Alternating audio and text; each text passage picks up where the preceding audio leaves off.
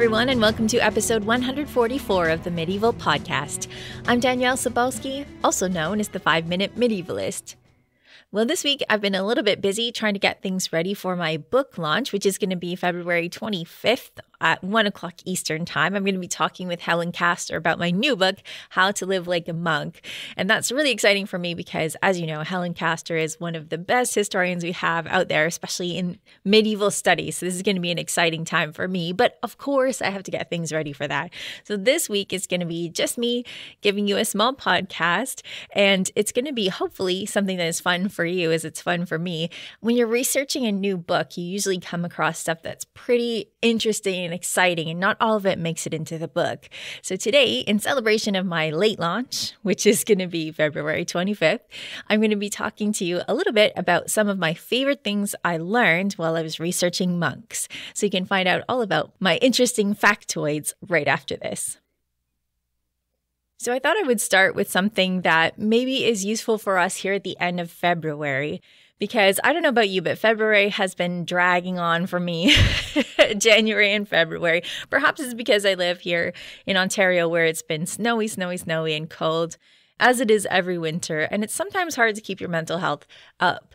And one of the things that I discovered when I was researching this book, the first chapter I worked on was the actual first chapter of the book in terms of bringing together monastic stuff and science. So I was talking about gardens and learning about gardens and plants and how these things work together. And I knew a little bit about how monks worked with plants for medicinal purposes and how they had the cloister garth there in the middle of their cloister so that they could refresh their eyes after they'd been doing a lot of scribing or copying books in the scriptorium. But one of the things that was exciting about creating this book was learning about the actual science that we have discovered in the time since the Middle Ages. And one of the things that I thought was really interesting that I learned was that plants are so good for our mental health. So we know that monks knew this. That's why they had such a beautiful green lawn in the middle of all their cloisters. But what was cool was learning some of the science behind this, how you can be put into a better mood if you have plants around you. And this is not just talking to plants, but you can actually be put into a better mood if you have pictures of plants around you. So if you need to pick me up here in the end of February, you can put a picture of a plant on your screensaver or in your house or in your cubicle if you're going to work these days, and that will automatically lift your mood just a little bit. And I mean, every little bit helps right now, right? One of the other things I learned about when I was learning about plants and monks that I didn't know before, and maybe I should have because I had looked at the plan of St. Gall before, and the plan of St. Gall is the ideal monastery as laid out in the Middle Ages. It was never built, but the plan is all there so you can look at what the ideal monastery is supposed to look like. And one of the things I hadn't realized before was that sometimes monks would bury their dead in orchards. So this is not just something that's on the plan of St. Gall. Sometimes they would actually bury their dead in orchards. And I thought this was very interesting because we think about graveyards these days as being kind of places where people don't hang out and where you have big stones. And it's just not a place that is used for anything else except for the burial of the dead. And for monks, this is a bit different. So it's kind of maybe a little bit disturbing when you think about past monks feeding the trees that are creating the food that people are eating right now. But this idea of having a green burial is something that I think is interesting in terms of monastic behavior. And one of the things that I thought was really cool that happened since I finished the book was that with the passing of Archbishop Desmond Tutu, the idea of aquamation came out as being something that people were starting to think about. And I'm not sure people really talked about aquamation before this. So aquamation is kind of like cremation in that you are reducing the body into a smaller package. Perhaps cremation, of course, you're turning into ash. And with aquamation, you are becoming part of the water. You're being dissolved by water, which is then balanced out again so that it's not acidic anymore, or alkaline, I should say. And then the water is kind of flushed away. And so this was really interesting to me to find out that Archbishop Tutu had taken this route because it feels very much to me like hearkening back to these monastic ideas of being buried in a way that is environmentally friendly. So not every monk was buried underneath the floor as some very important people were back in the Middle Ages. Some of them were actually buried in the orchard. So this is something that you do see in the book. But at the time, Archbishop Tutu was still around, and it's sad to me that he's passed away now. But it was interesting that aquamation is one of the things that I do mention, at least in the endnotes in the book, and that's something that has come to the fore since then. That's interesting, I think, when we think about ways in which we are connected to the Middle Ages and this spiritual idea that the body can return to the earth in a way that's not disturbing it, perhaps. A question that a friend of mine asked me the other day that I thought was really interesting and perhaps shows how closely she's read the book is one of the things I mentioned in the book is that during every mealtime, the monks would have someone reading to them from the works of the spiritual fathers, the church fathers, or some other book that's supposed to teach them something great. It could be the Rule of St. Benedict. It could be something from Gospels, perhaps, or St. Augustine. And my friend asked me, when does the reader get to eat? It's great that she cared about the reader. Well, St. Benedict actually takes care of this in the Rule of St. Benedict. He says that you can have a snack before you do the reading, or if you're serving the brothers, you can have a snack before you serve, and then you can eat afterwards. So don't worry, St. Benedict has taken care of the readers and the servers. They don't have to starve if they are serving their brothers. If you listen to the podcast very often, you'll realize that one of the things I'm kind of obsessed about is medieval laundry. So this was a factoid that I had picked up before I started writing the book. That's something I definitely wanted to have in there. And that is the fact that we know that monks had to have more than one robe. St. Benedict mentions this in his rule because you have to be wearing one while the other one's getting clean. There is laundry going on in the Middle Ages. And so one of the things I found really fascinating was reading Julie Carr's book called Life in the Medieval Cloister, which I really recommend to everybody. It has everything in it that you could ever want to know about monks and their normal life. And one of the things she has in it is that sometimes in some convents or some abbeys, people would have their names stitched inside their robes so that there wasn't confusion when they were picking up their robes after they'd been laundered. And that sometimes people did fight about robes and which ones were clean and which ones were theirs. And I think that's really interesting. So thinking about monks and their everyday lives, you do find little nuggets like this, the fact that they had to write their names inside their own robes, because even though they did have communal stuff, there's some stuff that you want to be yours, especially if it's clothing, I think, because you want the size to be right for one thing. And I don't know, I think it feels nice to have your own clothes. And perhaps this is the reason why they wanted to make sure that monks had their own clothes and stitched their names inside. We do know that monks also had things like a certain allotment of soap that they would have given to them on a regular basis. Laundry soap as well. They might be washing their own clothes. Nuns sometimes wash their clothes, which could be really scandalous if they were doing it in a place where people could see them washing their clothes. You might have a laundress doing it for the monastic community. Some people were pretty strict about that because they didn't think that women should be touching holy garments. So sometimes you had men doing this. One of the things that's in Carol Rawcliffe's article, A Marginal Occupation, which is about laundry, it's one of my favorite articles ever. It mentions that you can have a laundress at this one monastery, but she should be over 50. So I don't know if this is because they think that this woman is going to be maybe less attractive to the monks. She should be past childbearing age at 50, I think, and that could be the other reason. But laundry is something that's going on in the monastery, and sometimes there are things that are going on that show a little bit of conflict between monks. Another thing that I think it's in Julie Carr's book that's talked about is that monks sometimes, they had to have their tonsures redone every once in a while. So they had to have that top part of their head shaved every once in a while. And it could be a little bit contentious, your place in the line, because by the time you got to the end of the shaving, the razors aren't going to be as sharp and the towels aren't going to be as dry and the water's not going to be as warm. So sometimes monks would kind of squabble over their place in line when they were getting their tonsures reshaved too. This is something that didn't make it into the book, but it's something I think is funny and really human. It really gets at the fact that these are just ordinary people who are living the life of monks, and it's a difficult life. And maybe sometimes your breaking point is the fact that by the time you get your tonsure done, the water is too cold. And speaking of the type of gossipy stuff that happens in a monastery, one of the best sources for this is the Chronicle of Bury St. Edmunds by Jocelyn of Brakelond. And Peter Ganenshi and I did an actual podcast on this, so you can hear that as well, or you can read it for yourself. It's available in lots of different translations. But Jocelyn tells you all sorts of gossipy stuff. Much of it didn't make it into the book because it's very specifically relevant to that particular monastery. And he's complaining about things that maybe wouldn't make your life better. And the purpose of my book was to help you make your life better. So that's one of the reasons why a lot of Jocelyn's stuff didn't make it in there. But he explains that these monks are gossiping about who is meant to be at the top of the order and who's getting elected and are they really good at this position. So it really gives you a behind-the-scenes look at that kind of political manipulation that's happening at the monastery as well. But one of the things that did make it into the book briefly is the fact that there is a fire at Bury St. Edmunds at one point, and it wrecks the shrine to St. Edmund, and it wrecks the actual reliquary in which St. Edmund's relics are kept. And they get this shrine fixed up on the sly.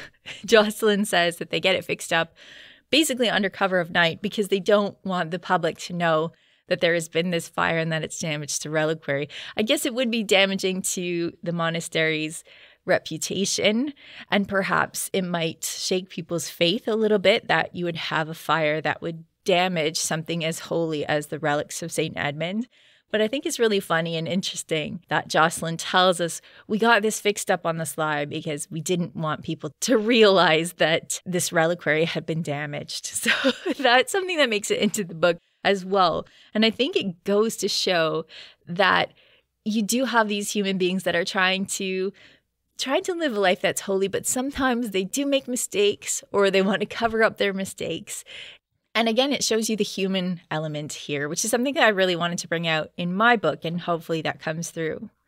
I was actually watching Sister Act with my kids not too long ago, and there's this scene where Whoopi Goldberg is sneaking into the kitchen and the nuns are having ice cream after hours and they're not supposed to do this. And one of my kids said, "Do you think that there are people that are breaking the rules in convents?" And having done this research and having read Jocelyn of Brakelond, I could tell her 100% that people in monasteries are breaking rules every once in a while.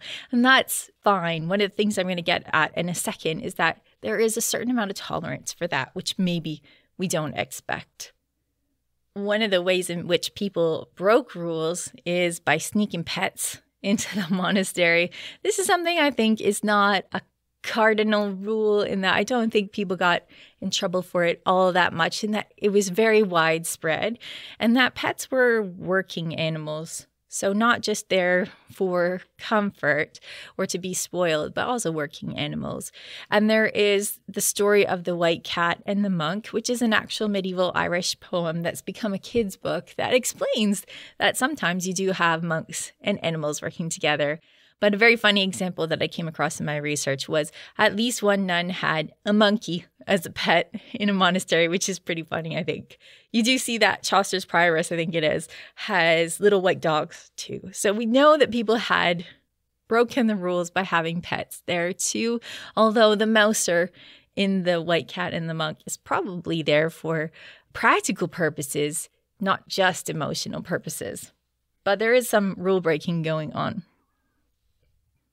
One of the surprises for me, too, when I was researching monks, and I took on this project in order to learn more about monks because I didn't know all that much about them to begin with. So this was something that was a whole learning process for me to begin with, learning about science, learning about monks themselves. But one of the things that I learned was that monks had somebody who was in charge of the library always. And St. Benedict was really strict on the fact that everybody should be reading. He said reading is really important Everybody should be reading. You should spend most of your Sunday reading. It's very, very important. And actually, he mentions that if you interrupt people's reading, that there are going to be punishments. And the punishments should be so severe as to make everybody else afraid. So reading is super important. So you do have a librarian who's handing out the books according to who needs what moral instruction or spiritual instruction. So these are given to people. They can't just randomly browse books and take them out. They're usually assigned to people based on what they need to learn or know. And the books in a monastic library are not just the Bible. There's all sorts of information that they can learn there, everything from natural science to the works of the Holy Fathers. So lots of variety. There's stuff about medicine, there's stuff about astronomy, astrology, all of these things. And you can get into that more deeply in Seb Falk's book, The Light Ages. So definitely recommend that book too. But on the practical side and the funny stuff that I like to collect, there was the information that the librarian actually took down people's names when he handed the books out.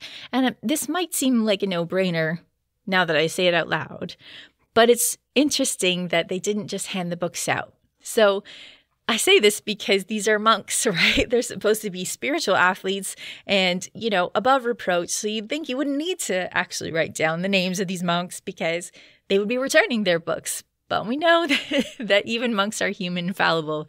So they had to write down the names of the monks who were taking out these books and what they took out. And I just thought that was really interesting. The idea of having a library card that gets signed out, a register of who's taking out books is really interesting, probably because I'm of an age where we actually had those library cards where you had to sign them, right? It wasn't all digital. I'm really dating myself. But the idea that people are registering the books that they're taking out, I thought was really, really interesting. You can learn more about the roles of each of the people in the monastery by reading one of the sources I used, which was the observances of the Priory of Barnwell, which is an Augustinian one. Now, Augustinians are friars, not monks, so it's slightly different, but it really gives you a sense of all the people who are in the monastery and what their jobs are. And the person who was in charge of the books was in charge of not only handing them out and recording who had them, but also in charge of repairing the books and correcting the reader. So this person really had to be familiar with what was in the books as well as who was borrowing them. On a related note, one of the books that I looked at that really told me a lot about spiritual life was the Anchorage Rule, or the Anchronoissa.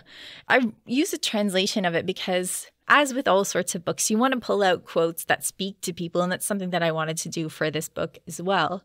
But anchorites are the people, if you haven't listened to my podcast on anchorites or you haven't learned about them before, they're people who are isolated in one cell. So they spend their time in one cell, not in a community, but they are part of the community in that people will come and talk to them and ask them for spiritual advice. So they're not so isolated, but the idea is that they are meant to be kind of like urban hermits, where they are practicing their spirituality all by themselves for the most part. So this is a very strict religious life. It's not for everybody.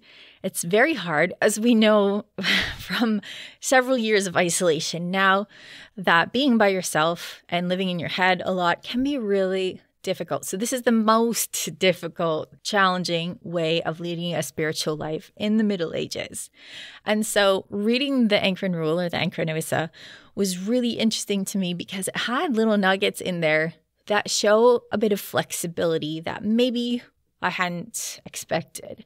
So we know that these people are meant to be praying all the time, as much as possible, or just thinking about spiritual matters all the time. And one of the things that I thought was really interesting was many of the times the people who are anchorites were women or anchoresses. And so the Anchorage Rule was written for them, for women specifically. This particular source is written for women.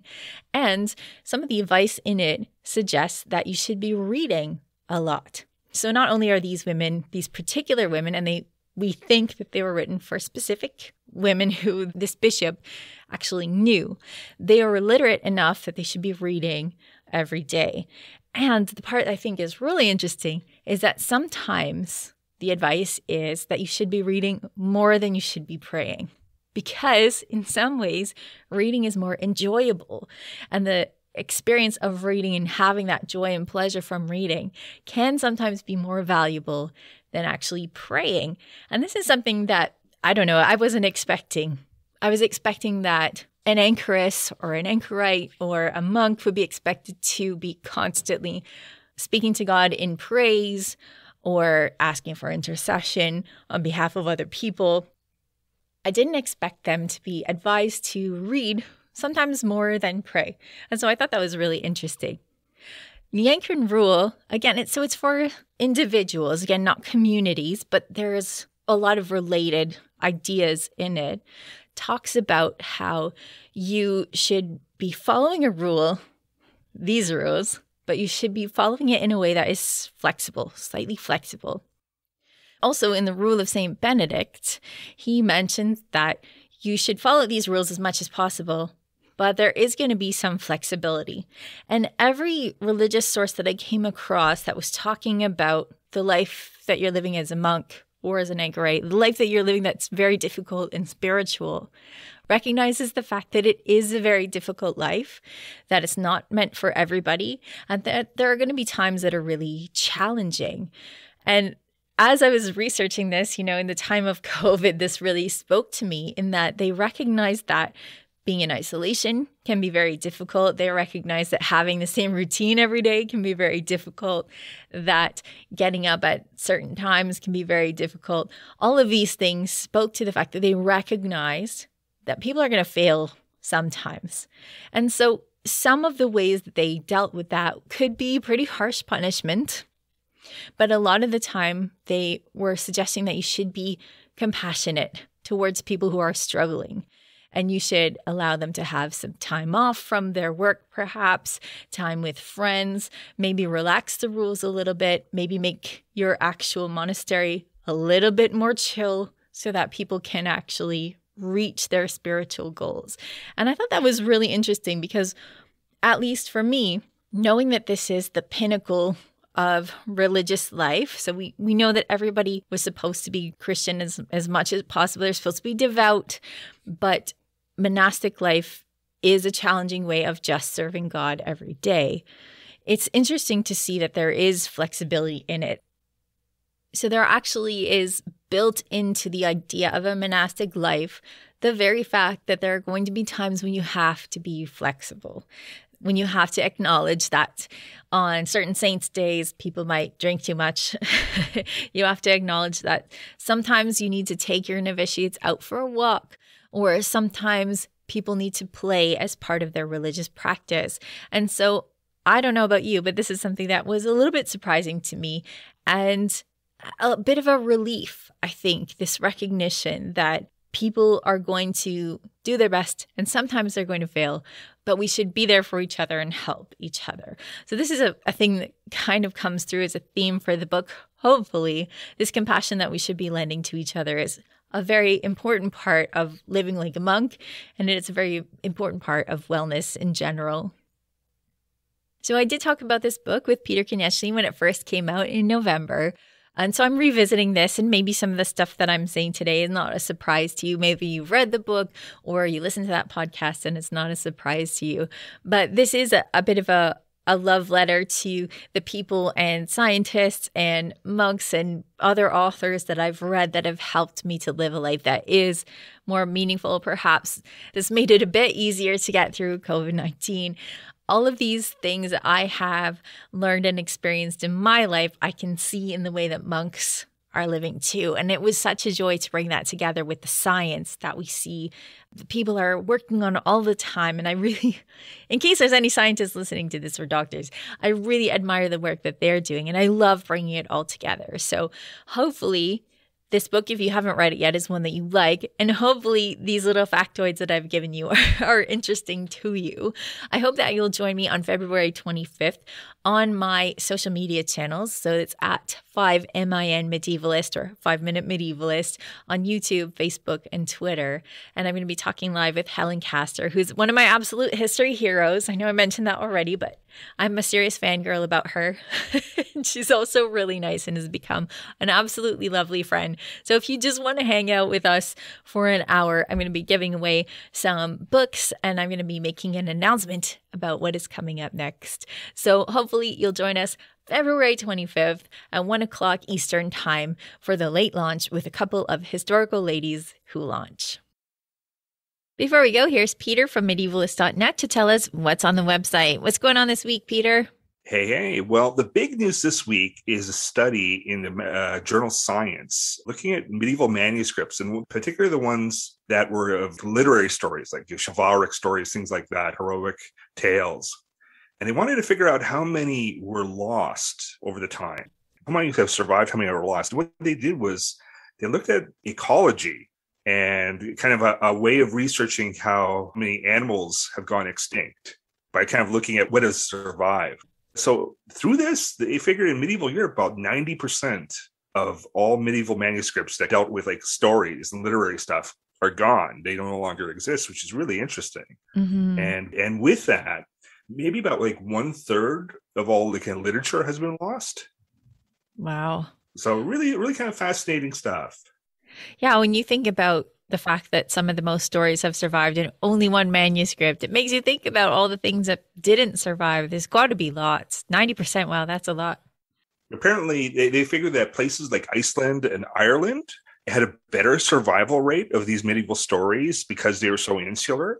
But like, say, stories in English, such as, Gawain and the Green Knight, those got a lot more easily lost. So that was kind of a fascinating work. A big international team of scholars worked on it. So that just came out like on the news yesterday, and it should be one of the probably most important news pieces of the year, I think.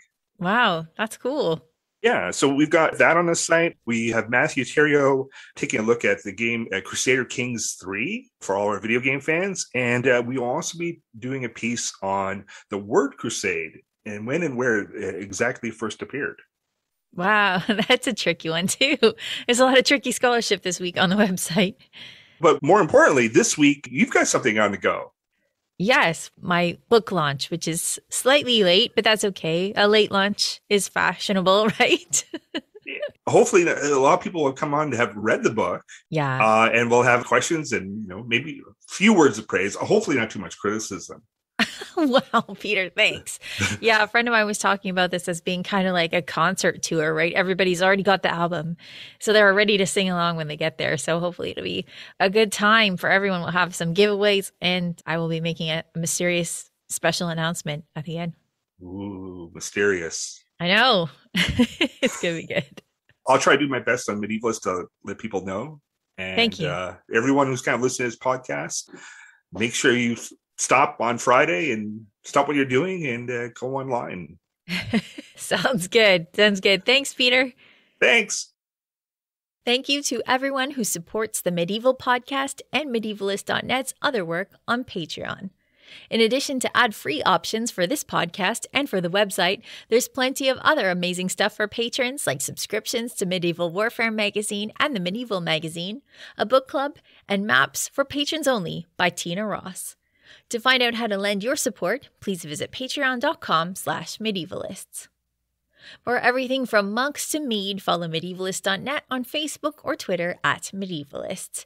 You can find me, Danièle Cebulski, across social media at 5MIN-medievalist or 5-minute medievalist. And you can find my books at all your favorite bookstores, where you can get hold of How to Live Like a Monk, Medieval Wisdom for Modern Life in hardcover, ebook, and audiobook. Our music is Beyond the Warriors by Geefrog. Thanks for listening, and have yourself an awesome day.